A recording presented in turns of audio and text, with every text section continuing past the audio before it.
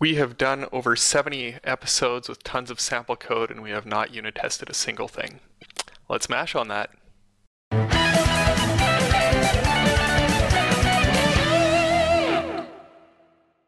Hi everybody, and welcome to another episode of the Asp.Net Monsters. In today's episode, we embarrassingly admit that we don't know how to test anything. But Dave's going to set us straight, don't worry. All right.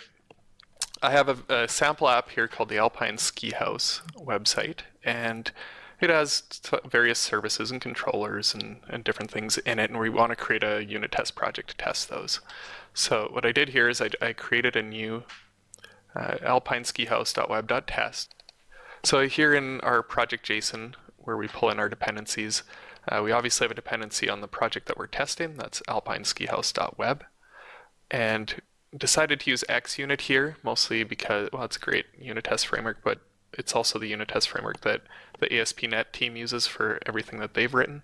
So trivia I discovered about xUnit is if you are running xUnit inside of TeamCity and you use the xUnit console runner, it will detect that it is running inside of TeamCity and produce appropriate output that TeamCity will understand. Oh, nice! So you don't have to configure it to do that. That's fantastic. Yeah.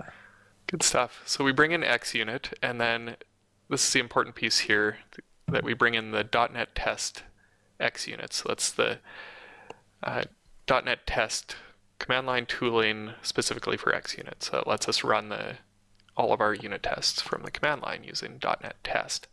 Also using mock, which is a mocking library. Probably won't get into that too much today, and then also Entity Framework Core for in-memory testing. Gonna get into that in a future episode. Then we have to specify what our test runner is. So again, we're using xUnit as our test runner.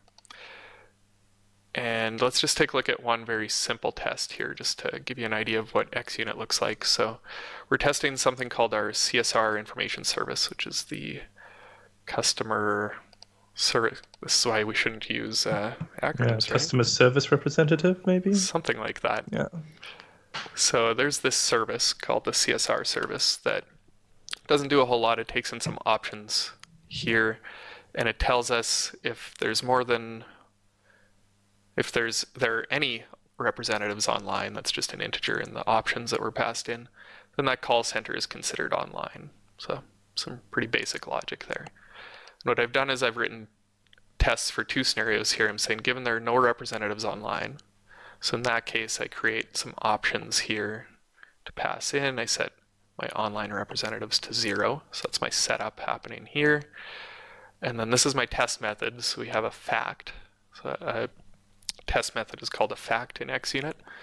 So it's something that should be true. That the call center should be false is what I've named the test. So here I create my service, passing in the options that I created in the constructor. I'm saying assert false call center online. So call center should be false, online should be false if there are no representatives. The second one is given that there is at least one representative online. And here I'm doing something a little bit different. Instead of a fact, I'm calling this one a theory. So a theory is something that should hold true given a number of inputs. So we're saying that the call center online should be true, given some set of options, set of inputs, which we specify using member data. So I'm saying get all of the different options that we want to pass into here from this property named options, which if I just do an F12 on that, takes me right to the definition here. And it's just a list of objects, so the syntax is a bit funny here to just initialize that. But essentially I'm specifying a bunch of different options to pass in, where 1, 2, 3, 1,000, 100,000, just to test some different limits with the service. And then the test itself is fairly straightforward. We're simply saying, create that service and then assert that call center online is true. And then the second test in this scenario was, again, a theory passing in the same options saying the number of online representatives should match the source. So saying assert equal my online representatives from the options that were passed in should match what the service says. Okay, so those are the tests, and we'll start by running those from the command line here. So in my test project folder here, this is the one where the project JSON is. What I can do is I'll just build the app first, .NET build the assembly rather. Okay, so that compiled successfully. Now I can run my tests by calling .NET test.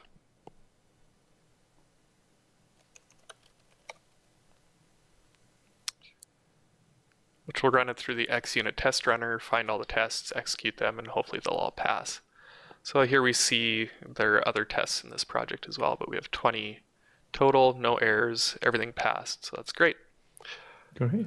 That's the command line version. That's what you would use if you maybe were running this developing from Linux or Mac OS X, or from if you're integrating with your build server. Mm-hmm. So another xUnit tip is that xUnit will run your tests in parallel. So that is true. That can cause problems sometimes. Yes, if you've been bad and made it so your tests have some sort of dependency one upon the other, or if they share resources, that might come back to bite you. So that's something to be aware of. Very true. Hopefully that's not the case. Next up here, we'll run it in Visual Studio. So from the Test Explorer, it's under Test, Test Windows, and Test Explorer. I'll just pin that to the left-hand side here. And this sometimes is a little goofy in that it doesn't update right away with all your tests. If that's the case, what you usually have to do is kind of pin that to make sure it stays open and then build your assembly again, which will cause it to go through and find all of your tests. So while I let it do that, notice everything's green already because I had this very well hidden feature here with the Test Explorer. This button on the top left says Run Tests After Build. That's a toggle button. So if you have that turned on, my tests will automatically run after every time I build the project. So it's just kind of always running in the background every time to see if you're, and there it goes, my build completed. Now it's triggered a build and it's going to run through. And my tests for the CSR service are here. You can see that they all passed.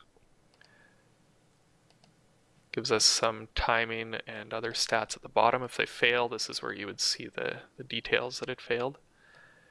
And here for this one is my theory that, look at this one. Given there is at least one representative line, call center online should be true. You can see that it only shows up as a single entry here up top, but when I click on it, I see the entries for each of the options that I had passed in through to the theory. Another sort of well hidden feature here in Visual Studio is that what's the name of this feature again, Simon? The one that shows this info. Oh, now you're gonna make me think about it now. Yes, thanks. Yeah. So CodeLens also understands your tests, so it knows that this is a test here. And if I click on that little green check mark, I can also get the information, the same thing that I would see in Test Runner in the Test Explorer. It also gives me the option directly here to debug, so this is pretty handy. If a test's failing, obviously it's going to show up as a red X here instead of a green check mark. But if I wanted to rerun it, I can click Run, or I can click Debug and very quickly debug just that one test. Actually a really handy feature when you have failing tests. Then you can step through. And now you can step into just like you normally would when you're debugging. Great. So that's a brief overview of unit testing ASP.NET Core projects with xUnit. And we'll do some follow-up episodes where we get into things like mocking specifically and wow, I'm blanking. Yeah, anything else we can think of to talk about test-wise? Yeah, I wanted to do an episode on Entity Framework and Right. testing dependencies on Entity Framework, so using something called the in-memory database. Great.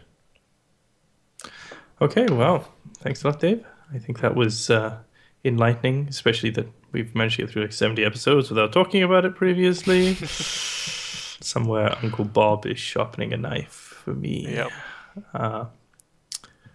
But that's great. So thanks everybody for listening. And remember to like, comment, and share. And if you have any questions, there's a place down there you can put them, or you can send us an email. And we'll see everybody on the next episode of the ASP.NET Monsters.